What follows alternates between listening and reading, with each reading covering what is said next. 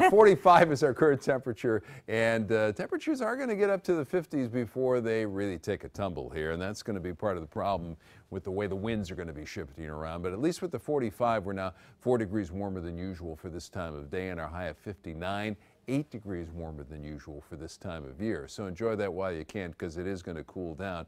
Wind gusts are going to just start to pick up maybe about 40 miles per hour here into around 8:30 this morning for Columbiana County. And then the wind gusts are going to stay around there, some in the 20s there for noon, and then as we make our way through the afternoon, wind gusts up to 40 miles per hour into midnight, and then they start to fall back on Friday again. So it's all being done by this low pressure system. It's just spinning counterclockwise, not only tossing the rain our way, and this is part of that system that's been moving from west to east across the United States, but it's also dragging these colder temperatures in. Right now, though, it's allowing the warmth from the south to come up, but it shifts the winds around, brings that colder air in here. For now, the rain has lightened up. It's just in Trumbull and Mahoning counties, and future tracker shows that it's a little more scattered here as we head towards First News at noon. In the afternoon, there's going to be times when it's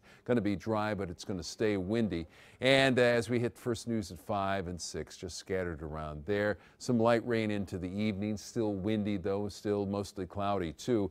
And Friday we get more of the same until we hit Friday evening, when we could see some wet snow. Our weather team forecast for today: the scattered showers on a windy day with a high of 59 degrees. Tonight, the low 39, still windy and still some scattered showers. And then for tomorrow, the winds stay with us, and the wind gusts could be up to 30 miles per hour with a high of 42. And then by the evening hours, you could see some wet snow that'll continue into Saturday morning, early Saturday morning. And then we just get some rain there, and a high of 41. Low of 29 Saturday into Sunday. But Sunday starts to warm up. It's a warming trend. 55 by Monday, 60 by Tuesday, 63, and some showers on Wednesday to cool us down by Thursday.